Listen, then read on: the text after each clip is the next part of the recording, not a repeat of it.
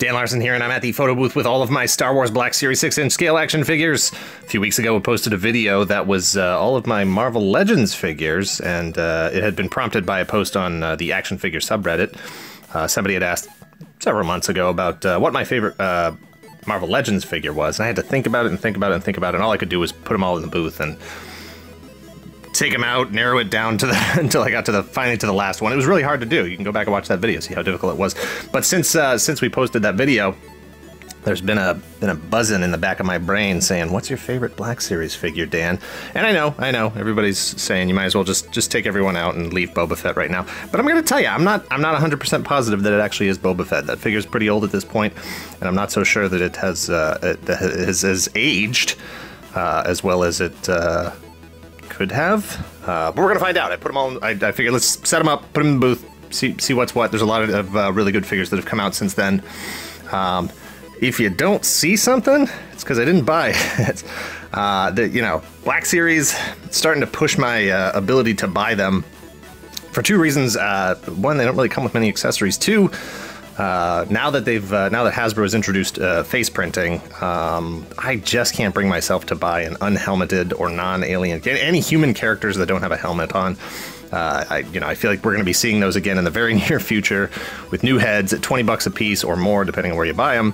I can't spend that kind of money knowing that the figure is going to be redone. In cases like Leia, where the head sculpt was so terrible, and even this one isn't, even the newer one isn't face printed, so might we see that one again? Like, how many times do I have to buy a figure? So I'm feeling real gun shy about Black Series right now. And having not seen The Last Jedi yet, obviously, I'm having a hard time connecting to some of these newer characters. And the $20 price point's really starting to push it for me for a single character with, an accessory and a face that just doesn't look very good. So anyway, I'm gonna start pulling figures. Here we go.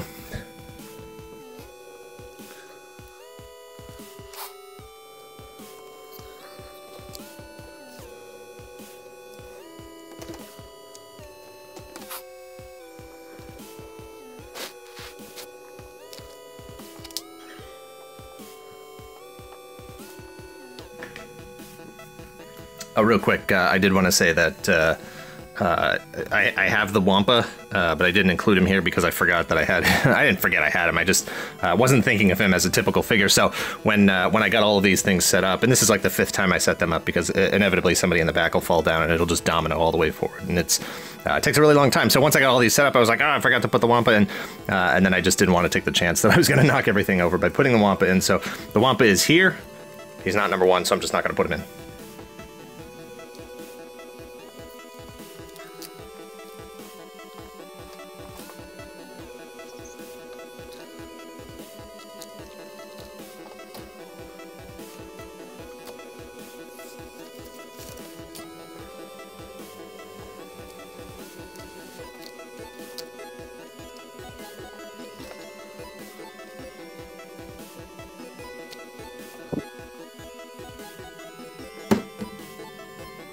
Before I pull that Vader figure out, there's 3 different Vaders in here.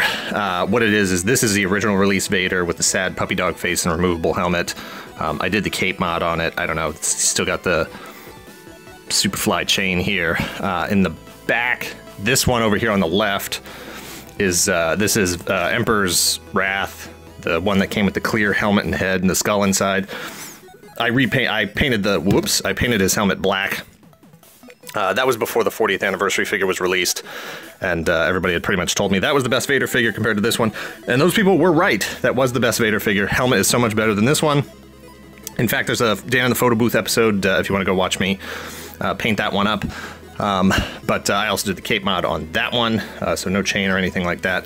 So this Vader is obviously out. 40th anniversary Vader in the back there is superior to this one, so I'm going to go ahead and pull this one as well, and back to the countdown.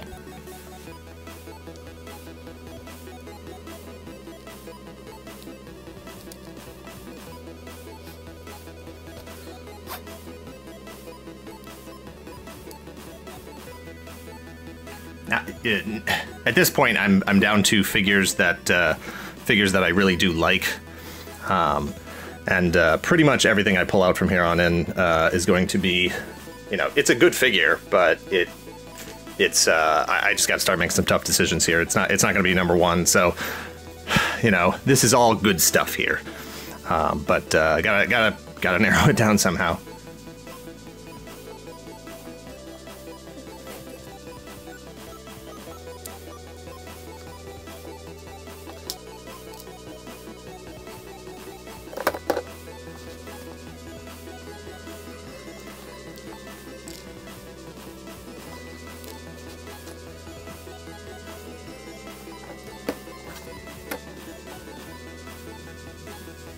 All right, this is getting real tough because obviously from the selection that's left over here, I love bounty hunters, so you've still got bounty hunters in play.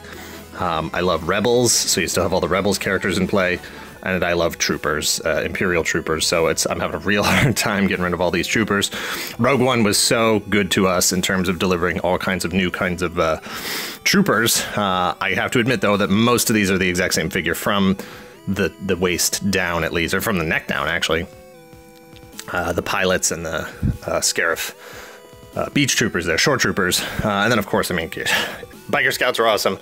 And then in the back, you've got the shadow scout trooper. And I just like, how do you choose? How do you get through that?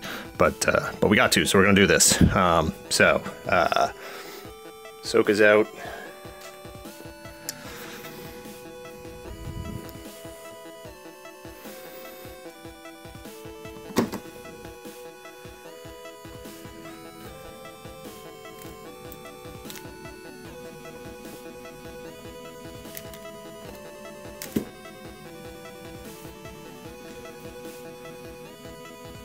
Nice catch there by the shore trooper. Now let's straighten up the shore trooper issue here.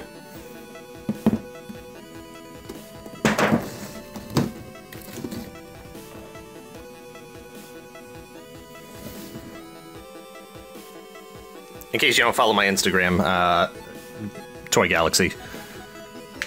I love the shore trooper, and what I really wanted was that shore trooper, I don't know, captain, who had the blue is important for me. I really like the blue. And the two releases we got were, if I remember correctly, it is this as the regular shore trooper, no skirt, no blue, and then there was the shore trooper captain that had the skirt with the blue. And what I really wanted was no skirt, no blue. Excuse me, no skirt with blue. That's the one I prefer the most. So I ended up buying one of each of these. Oh, and I had that's what I was. I had pre-ordered whichever one was the exclusive to Walmart. I had pre-ordered that one, and then once I saw that the other figure was being released, I ended up grabbing a second one and then doing a torso swap. So this is a non-issued figure, and this is a non-issued figure, because technically this blue is supposed to be on the skirted one.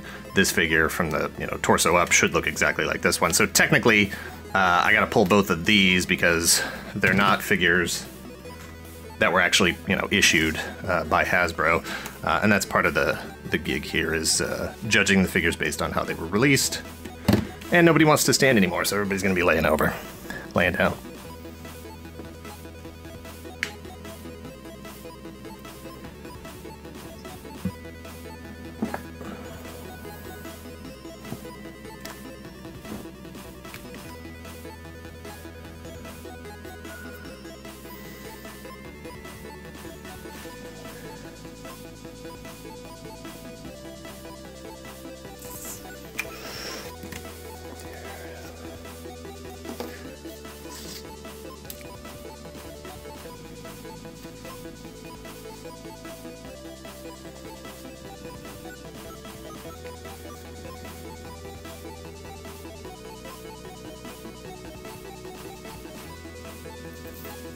So, it turns out this is my top 9, and I really, as far as I'm concerned, all of these figures are on equal footing. I can't, like taking out Sabine, I got to take out Hera at the same time. Might as well take out Kanan, because they're all the same to me. It's like Boss, Fett, Vader. They're all great figures that I love for different reasons, but I'm going to go ahead and I mean, this guy, congratulations. Wave 1, still one of the best figures in the entire series.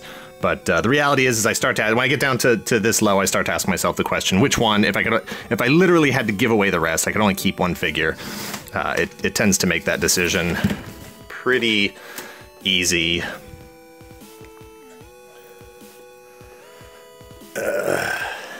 and man, I feel like I had the same problem with Marvel Legends. You know, they're all great figures. I love all three. I wouldn't want to. I would have to fight whoever was trying to make me choose, because I wouldn't want to be able to get. I wouldn't want to have to get rid of any one of these three figures. But you know, if it came right down to it, and I mean, look, I'm surprised by this because, like I said at the top of the video, I wasn't totally sure that Boba Fett really had held up that well, and that he was still going to be able to pull the #1 spot and be my favorite of this whole line. It's been several years at this point, and a lot of figures have come out.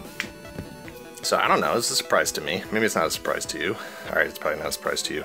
But anyway, there it is. That's #1. I am genuinely surprised by that. It's a little... I love Boba Fett, and I can't get over the costume and the look of the character. Who cares what he's done canonically, as far as I'm concerned?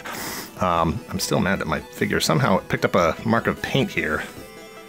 Excuse me, a ballpoint, like, pen mark. I have no idea how that happened. Might have been just rubbing from another figure. It just looks like pen. Anyway, thanks for watching. This is the most anticlimactic video that's ever been on the internet. Let me know in the comments down below what who your #1 figure is, and if there's a quality figure, you know, a quality figure that can outweigh just, you know, being your favorite character. Anyway, thanks for watching. Later.